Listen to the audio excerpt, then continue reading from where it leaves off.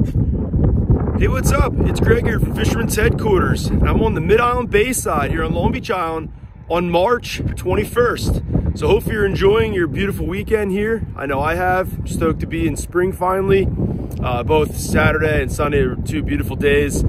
Things are really cleaning up here after that recent blow, and there's some fish being caught.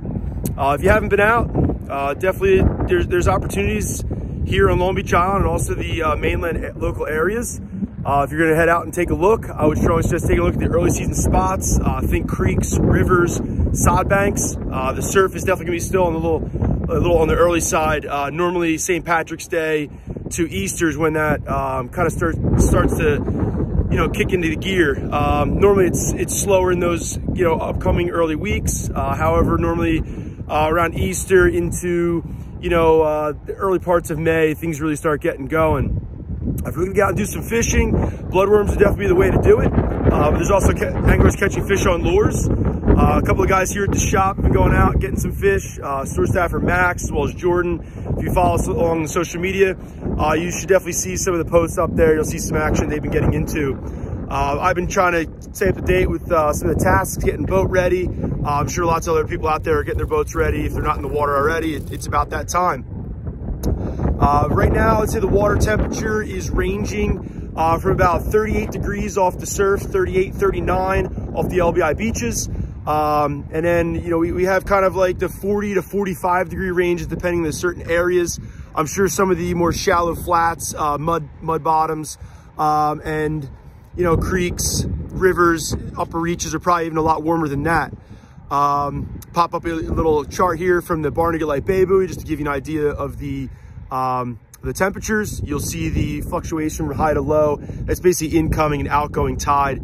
Outgoing being much warmer, incoming being much colder.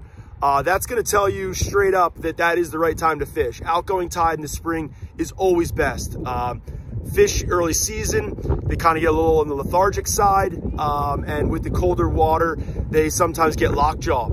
That warmer water most of the time has them active. So look to fish outgoing tides, look to fish the bottom of the tides, and that should get you dialed in. I could tell you that bloodworms and softer baits are definitely the way to go if you're looking to bait fish. If you're looking to fish lures, smaller swimming plugs, smaller soft baits are definitely the ones to go for. Some of my favorites would be the Stillwater Smack It Popper if you want to look for top water. If you're looking for small swimming plugs, little Yozori Mag Minnows, little Mag Darters, they're very, very good to me. Also, if you're looking for soft baits, the Kettle Creek Paddle Tails, also Sluggos, Finesse, Ronzis. There's a lot of different soft plastics out there. If you are a soft bait aficionado, I'm sure you've got a good selection of some secretive softies in your bag. If you're looking to get geared up, stop by Fisherman's Headquarters. Love to help you out. New rod, new reel for the season, looking for some fresh line. If you're looking for a rod and reel service, now is kind of late to the game, but better late than never. Next couple weeks, you'll be dropping off, and the wait will be many more weeks than it is right now. Right now, it's about 2 to 3 weeks, depending on what the service is, depending on what you got. So if you want some assistance, you want to get geared up for the season, stop by Fisherman's Headquarters. Feel free to give us a call, send us an email. Shop 24/7 online, fishermansheadquarters.com. Have a great day.